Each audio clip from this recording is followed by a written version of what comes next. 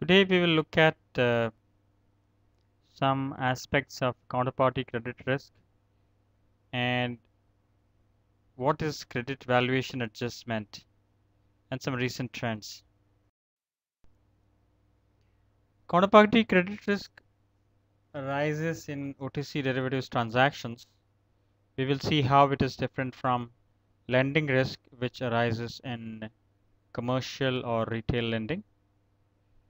We will look at also the concept of potential future exposure, which is similar to value at risk in the world of market risk.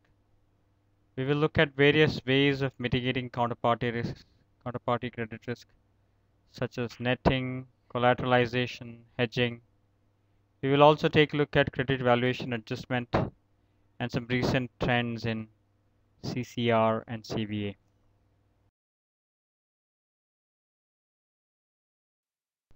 So what is the important financial risks?